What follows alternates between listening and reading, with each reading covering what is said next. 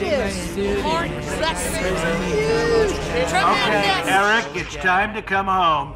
You made whatever the hell your point is.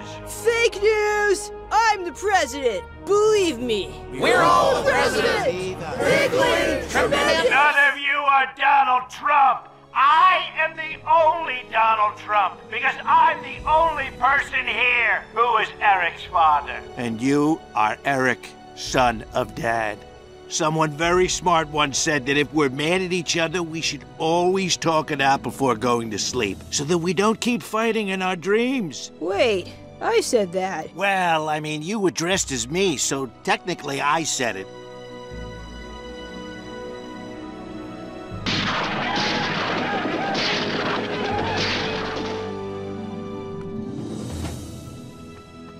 I'm never gonna try to impress you again. And I'll never try to be a loving father unless there's an obvious benefit for me. Mr. President, guess what? I got your white triangles two-stepping on my What do I have to do to get rid of you freaks? I wouldn't mind the $35 you owe us. Sure. We'll cut the check right away.